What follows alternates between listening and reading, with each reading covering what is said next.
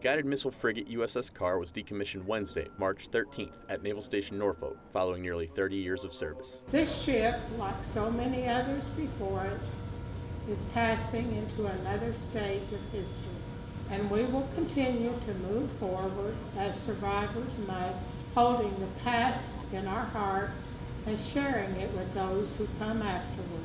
The ship was named for Gunner's Mate 3rd Class Paul Henry Carr, awarded a posthumous Silver Star for his heroism during the battle off Samar. I think we can always look back with a tremendous amount of pride at having the opportunity to say, I sailed on USS Carr. So thank you very much for coming out today, and God bless all of you.